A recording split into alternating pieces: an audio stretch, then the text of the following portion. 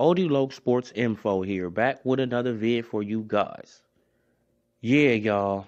So, AJ&Hearn and Anthony Joshua, I think they wasting their time, right? Trying to negotiate with Deontay Wilder.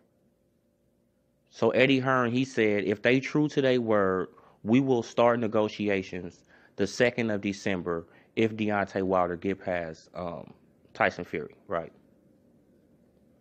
And then he said they only got 3 weeks to make this fight, right? If everybody's sensible, the fight can be made, right?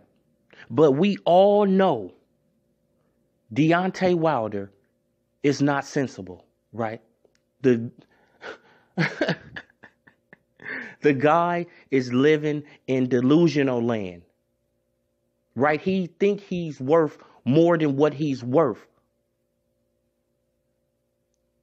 AJ&Hearn, Anthony Joshua, y'all don't have to prove nothing to nobody. Just fight the winner of Chisora, White, right? But try to fight Usyk, try to fight somebody else, because you're not going to fight Deontay Wilder. Anthony Joshua, he does not want to let Sophia go. He's not going to get in the ring with you, bruh. He's trying to build his profile the biggest he can off of your name, off of your back. Don't you get it?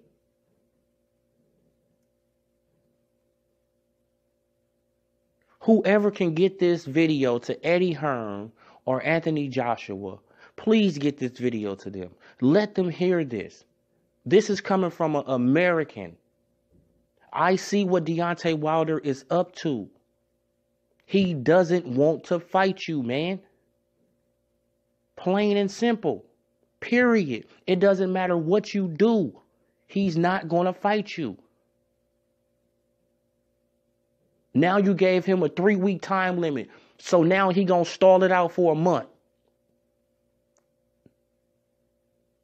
Just to make sure that, I mean, come on, man. Why do y'all keep on falling for this? Deontay Wilder, after he fight Tyson Fury, he's going to fight Dominique Breazeale next year. That's what's going to happen. He's not going to fight you, Anthony Joshua. He's not going to fight you. Right? And if he loses to Tyson Fury, then he got to take a rematch with Tyson Fury. So why y'all even wasting y'all time? Right? You trying to prove something to people that's Wilder fanboys anyway. They don't like you anyway, AJ. It doesn't matter what you do. Bruh, just continue to do what the hell you doing. Beat top 10 competition and you're fine. And you would be fine, bruh. But you have to understand, Deontay Wilder is not going to fight you no time soon, bruh. He's not. He's not going to fight you. He's going to fight Dominique Breazeale after this fight. I bet any kind of money he's going to fight his mandatory after this fight.